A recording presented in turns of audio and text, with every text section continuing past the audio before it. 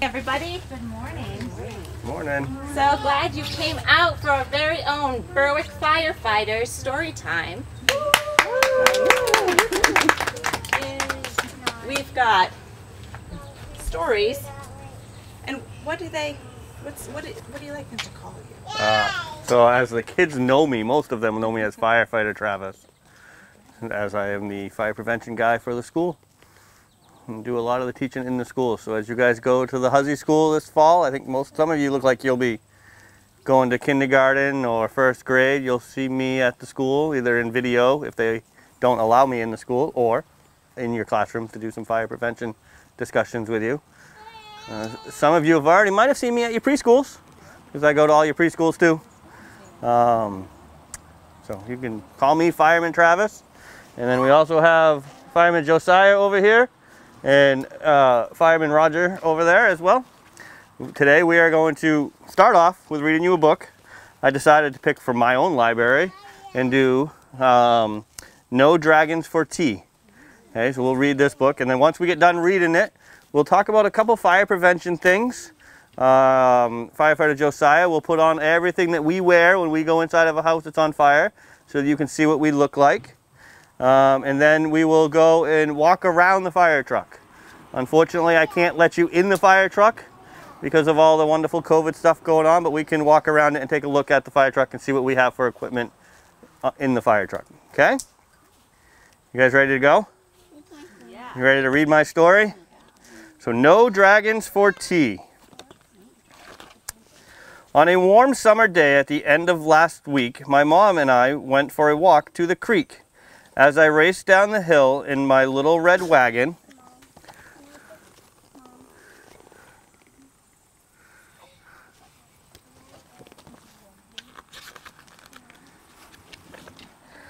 I veered to the left and smacked into a dragon. I suppose he could see there was fear in my eyes as I jumped to my feet, quite filled with surprise. He sheepishly grinned and stepped out of the way, but he seemed so polite that I asked him to play. You guys want to play with a dragon? No. No? I don't know if I'd want to play with a dragon either. He had a cute bear and some other toys too. With my shovel and pail, we'd have oodles to do. We ran to the creek and then onto the bay. We would play where we played on the beach for the rest of the day.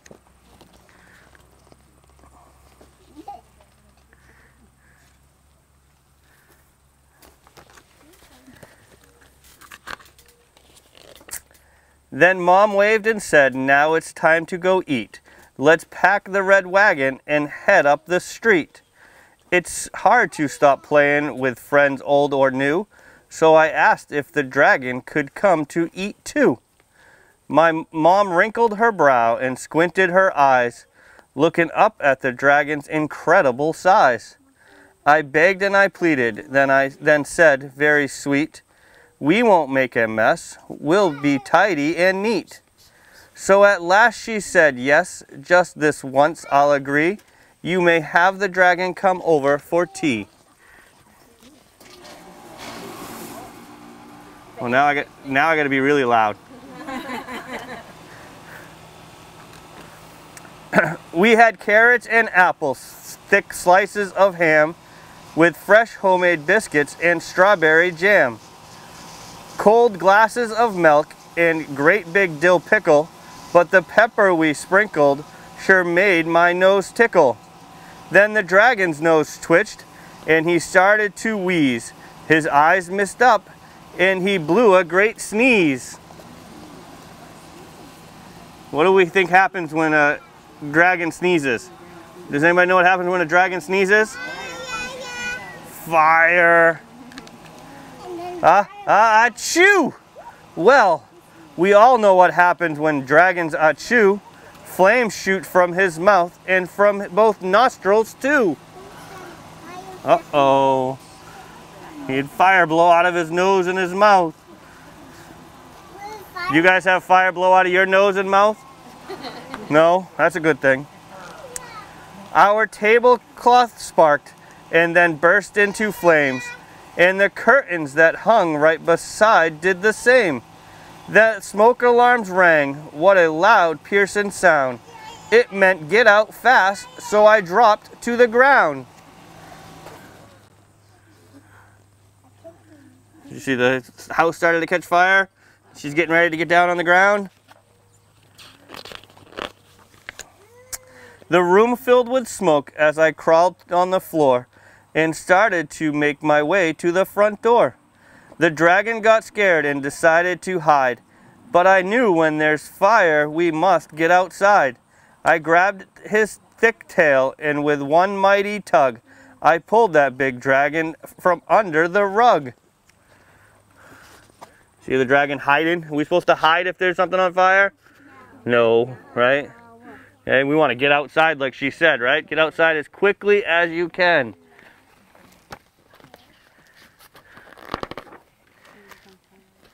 I crept down the hallway and said, "Follow me." I knew the way out. We must meet by the tree. So Mom and the dragon and I all met there. Then that silly old dragon went back for his bear. So he went out to his meeting place, right? You guys all have a meeting place? You guys all have a place to go if your smoke alarms go off? Yeah, it's very important that you have that at home. Okay? But once you get out there, do you go back in? No, you want to stay out, right? So should the dragon go back in to get his teddy bear? Who's going to get his teddy bear for him? We will, okay? We'll try and get his teddy bear for him. We ran up and caught him and wouldn't let go. And I said, "Listen, dragon, here's what you should know. Don't ever go back. That just will not do. We can get a new bear, but we can't replace you." Since the fire was burning inside of our home, we went to the neighbors to borrow the phone. Mom knew what to dial and said calm and clear, "Here's our full street address. Send the fire trucks here."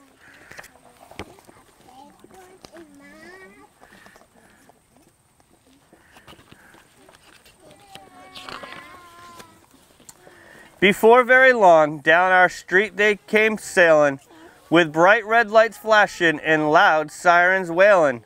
The fire crew rushed to start work on their task. They were dressed in big boots and wore helmets and masks. They hooked up the hose and ran into the house, where they sprayed streams of water in order to douse the table, the curtains, our lovely snack too, and it didn't take long till the fire was through. The fire chief called out the door with a shout. The smoke made a mess, but the fire is out.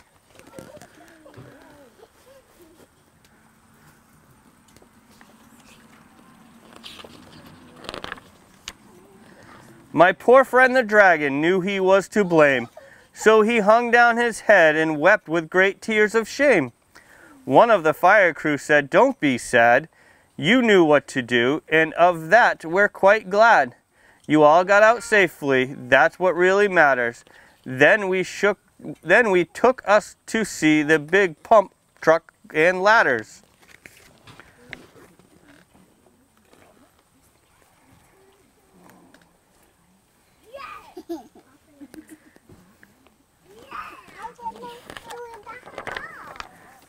The dragon put on a shiny red hat and asked to see where the fire crew sat. She showed us the siren, the hose and lights, and the ladders they climbed up to reach higher heights. The rest of the crew checked all the rooms, while a fan in the door blew out gray smoke and fumes.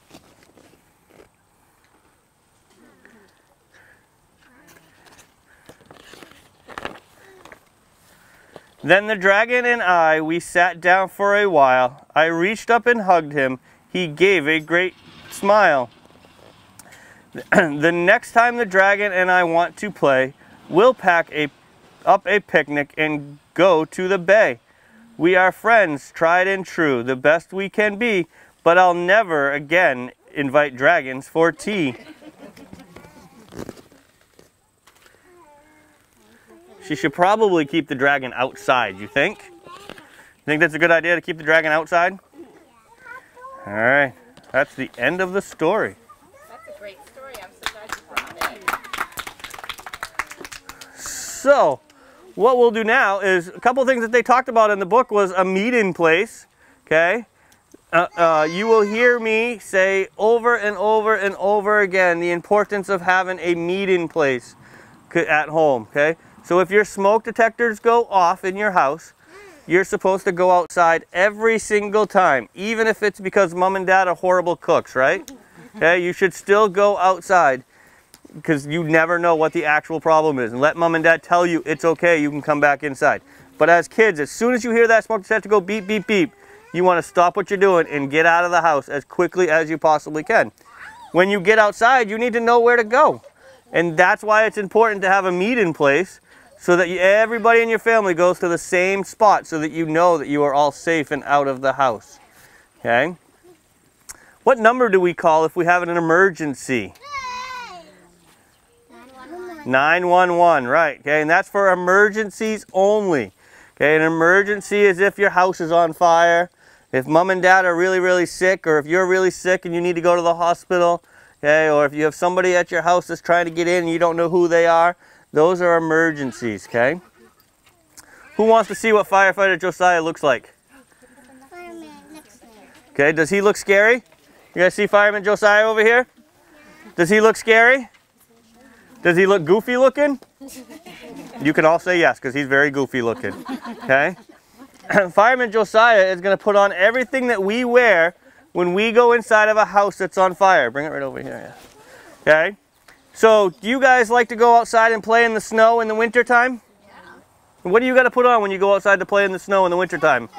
You got to put on a jacket, you got to put on gloves, what else? A hat, some boots, okay?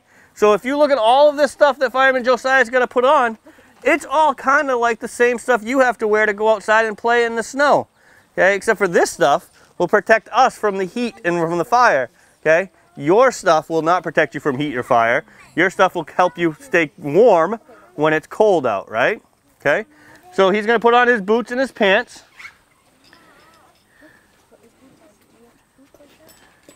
Do you guys keep your snow pants like that, set up just like that? I'm going to tell you right now, mom and dad would be really happy if you did that, because it would be a lot quicker for you to put your stuff on when it's time to go outside and play in the snow. I know your teachers would really enjoy it. My teachers won't kill me. They won't? No? Okay. All right. Now, you want to put on your hat. So now he's going to put on a hat. Okay? You guys have a hat like this that you wear? Okay. But his hat's going to hide for a minute. He's going to put it on and then he's going to make it disappear. Okay? Because now what do you think he's got to put on? Jacket. He's got to put on his jacket. Right. Good job.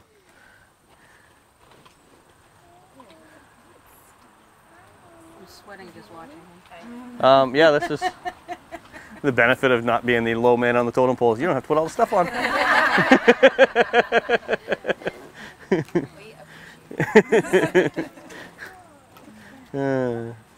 So when Fireman Josiah is all done, he has everything on that he's supposed to have on, we shouldn't be able to touch any of his skin, okay? Remember that, because I'm going to quiz you later. Does he look scary looking? No. Does he look goofy looking? No. Yeah, he looks very goofy looking, right? Okay. Now, he is going to put on what we call our backpack. Okay. You guys bring a backpack to school? Yeah. And inside that backpack, you bring me what? Yeah, somebody remembers. You bring me my snacks, right? So, but do you think there's snacks in Josiah's backpack? No. No, what's inside Josiah's backpack? Air, right? He's got air inside of his backpack. Okay, that's our SCBA packs, okay? So he's gonna go ahead and put that on. Then we'll make some noises and I'll help you make the noises.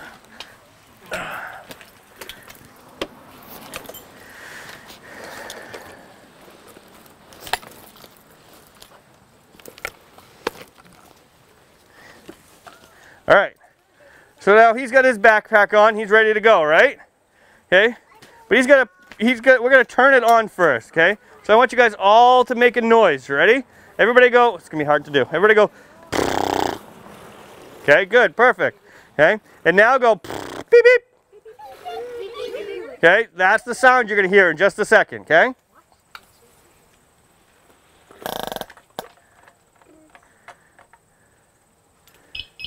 Okay, that tells us that it's ready to go. Okay, it's got air down here, ready for me to breathe in, and the beeping is an alarm so that if he doesn't move for 30 seconds, it'll start beeping and it tells us that one of our firefighters is hurt. Okay, and we need to go, it helps us go find him, okay? Now, let's put this on. See, it's going to start going off because he stopped moving. Once he starts moving, so when you ever see us on the side of the road and we're always dancing like this, it's not because we like to dance, it's because we hate hearing the thing beep. So we have to always keep our butts wiggling back and forth. So now he's got a mask on. Okay, is he scary looking? No. Is he goofy looking? No. Very much so, right? Okay, everybody put your hands in front of your face and say, "Hi, Josiah." Hi, Josiah. Okay. That's what it's going to sound like in a minute when he goes to try and talk to you guys, okay? But before he can go any further, what else does he have to put on? What's he missing? Gloves. His gloves. What else? What else is he missing? Right here. What did you say? His hat, right? He's missing his hat, okay? So he's got to put his hat on his head. Okay? Oh, he's got to put his hood on first. I forgot about the hood. I told you it was going to disappear. I forgot about the hood. He's got to put the hood back on first. Now he's going to put his hat on.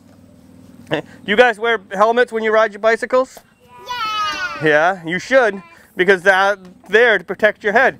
Okay, this is the same thing. This is a helmet to protect our hoods, our heads, just like we were out riding a bicycle, okay? So that if something falls and hits us in the head, it doesn't hurt, okay? All right, what else does he need? Gloves, right? He's got to put his gloves on, okay? Now, can we see any of his skin? Can we touch any of his skin? No. Okay, we can see his face skin, right? But we can't touch it, right? Okay, I can't get to it, right? Okay, so is he scary looking? No. No, is he goofy looking? No. Yeah, yeah. He's very, come on, you gotta at least join in. He's really goofy looking, okay? All right, so now he's gonna go on and start breathing and so you can hear him breathe, okay? All right, go ahead and talk. Hello, everyone. You hear him? Okay, so Josiah, when he talks inside that thing, he has to be really, really loud. Okay, so when we're inside of a house that's on fire, we are constantly yelling at each other because we want to be able to hear what's going on. So if you are stuck in your house and you can't get outside, do I want you to hide like the dragon did under the carpet? No. No, okay. I want you to sit on the floor next to a door or next to a window. That'll be the fastest way that we will be able to come and find you, okay? And if you're in there, I want you to be the loudest you have ever been. This is the one time I will give you permission to scream as loud as you can, okay, inside the house. Because the louder you are, the easier it's going to be for us to come and find you, okay? All right. You guys all say hi to Josiah? Should we make him suffer in this for a little while longer? No, we should let him take it off? All right. All right, you can go ahead and take it off.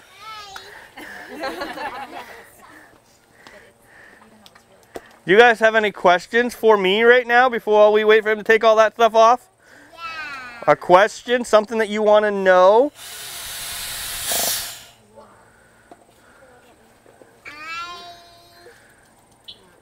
You're thinking? Okay, while you're thinking, we'll let him go. Go ahead. What's your question? What's that, like, flashlight looking thing? This thing? Yeah. Exactly what you said it is. It's a flashlight. And it's dead. Doesn't do him any well. Okay? But it's a flashlight so that we can see inside of the dark spaces. Okay? He has another one up here. Is that your camera? No, it's camera. Never mind, he's got a camera up there. Question? Wait. What is that helmet called? This or this? This? This? That's just a mask. It's our SCBA mask. It's just a mask. Kind of like if we were going to go diving in the water, except for that's not going to help us dive in the water. Are you ready now? Okay, hold on. He probably does have all kinds of tools in his pockets. We like to hide stuff in our pockets so that we can help us get out of areas. Hey, we've got like things to cut wire. We got knives. We got usually some stuff to open up hydrants. I don't know if you do, but some of us do. You have a question? How much is it? No, how much does it weigh? Everything? So everything that he just put on is about 75 to 100 pounds. Okay? That we have to wear above and beyond our body weight. How long, or how much air is in the tank? So how long? So our tanks are what they consider 30-minute bottles. However, you have to be extremely well fit and be able to control your breathing to hit the 30 minutes. Most of us are 15 minutes. Most of us go into a build, which in reality, with the amount of work that we need to do, we don't want to be in there longer than 15 minutes anyways. But 15 minutes, and then we can actually, on a fire, we go through 2 bottles, and then we have to go break. So, some departments have 45-minute bottles, and hour bottles, but those are like if we had a RIT pack, which is a team that shows up on scene that is specifically set aside to come in and save us if something happens. Their bottles are 45 minutes or an hour because they will give us their air from that bottle into our bottles. Any other questions?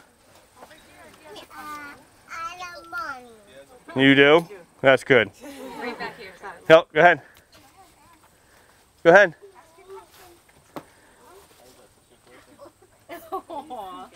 Yeah.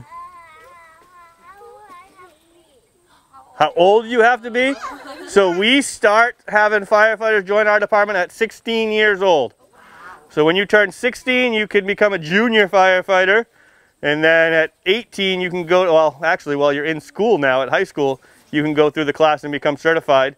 And then once you turn 18, you can actually be a firefighter for us. So, all right, we ready to go look around the fire truck now? Yeah. Okay. Oh, yeah, the best we can. Probably okay if we're not just that. Can't let you in the fire trucks today. You can look in with your eyes. This is where we all sit. And if you look in the seats, probably the front one would be the best one. You'll see the air packs that we wear so that we can sit in the seat, and on the way to the fire we can put it on so we're ready to go when we get off the truck. Okay? You guys know what this area is? What do you think comes out of here? Water. Water, right? So if I take this is our nozzle with our hose, right? And if I open this, what do you think is going to happen? You ready? The truck's got to be on first, goofballs. The truck's not on, so there's no water that's going to come out of it. Okay, but this is one of our hand lines. These are 2 of the other hand lines that we wear. You guys can keep right over if you want, and we'll use to put the fire out. Okay? Me too.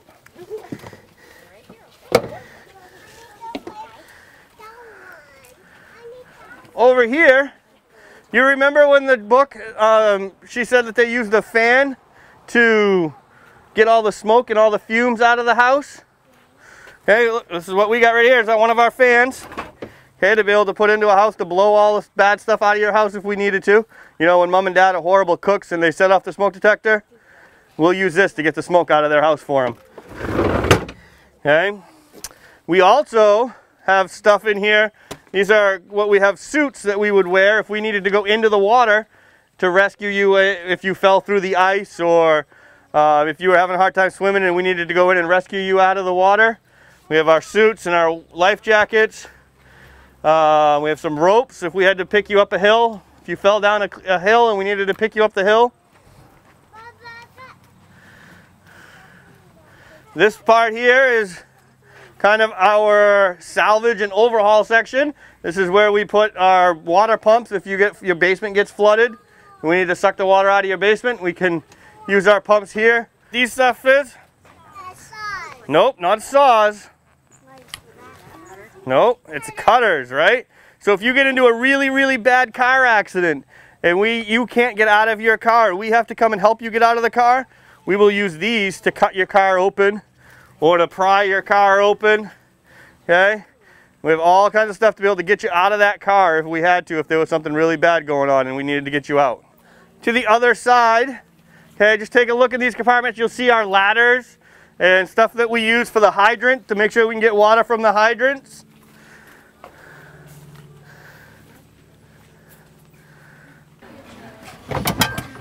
You guys know what this is? You guys have this at your house? Yeah. Hold on, let me show you a little bit more of it so you can know what it actually is. You guys have this at your house? Yeah? Mommy and Daddy use it to cut down trees, right? Okay. Do you think we use this to cut down trees? Yeah. Yeah, sometimes we got to cut trees down, especially that go in the road. Okay, but we also use it to cut your holes in your roofs. Okay? If you had a fire in your house and we needed to get the bad gases and stuff out of your house to help us, we'll cut a hole in your roof so that it'll go up and go out of your roof. Okay? Or we can use it to open up doors and stuff like that. Yes, go ahead. Would we get a cat out of a tree? So, that is a great question.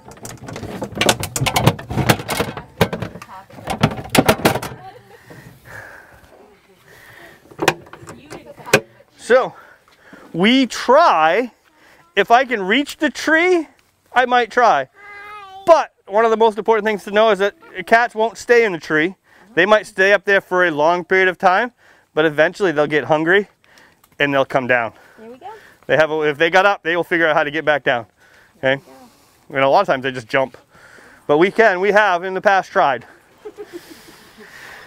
All right, over here you can see some more lights and some more air packs. This one here, you've got your fire extinguishers. Okay, do I have to use all the water that's in here sometimes? No, sometimes it's a little tiny fire and I can use this instead. Would Mom and Dad rather me use a fire extinguisher than the 1,000 gallons of water on the truck? Yeah, because that's not going to cause as much damage as all that water, okay? This is where we control the water. So behind these compartments, there's a tank that's got 1,200 gallons of water in it. Somehow we got to tell that water to come out and go through our hose so that we can put it on the fire, okay? And then you got hydrants. There's not one right here. There's hydrants on the side of the road that we will put this hose to so that we can get water from the water system to give us more water so that I don't ever run out of water, okay? But if I pull these levers, so if I pull this one right, we'll go with this one. If I go with this one right here and I pull it and I open up this, what do you think is going to happen? Water is going to come out, right? Because I'm telling the water that I want it to go from the tank, through the pump, into the hose, and out the hose onto you. You ready to get wet? You want to get wet? No? No? I would. It's hot enough. I'm thinking I might want to get wet. Though I'm not sure I really want to get wet with the water that's been sitting in our tanks for who knows how long. I would. All right. You guys have any questions on our stuff that you just saw? Once I was like driving in the car.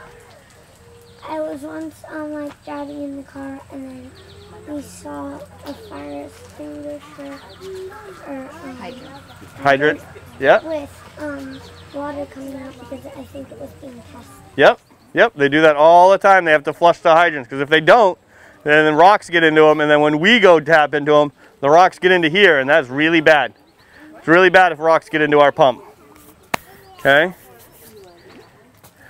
All right. You guys want to come over here and I can give you guys some helmets? Would you like a helmet? Yes, please. You're welcome. Thank you. Would you guys like helmets? Yeah. Can I have one for my sister? For your sister? Yeah, so I can bring one. Absolutely. I'll let you have one bringing for your sister. Good job. Would you like a helmet, Aaron? This is for me.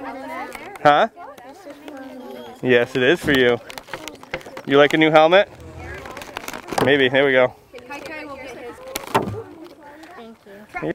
Oh, I see we got a cool fireman. I got a cool fireman. Right? Fire hats we got to wear forward. All right, yeah. He's like, I don't want that anymore. KP, look at Pippa. All right, come on. How does it work?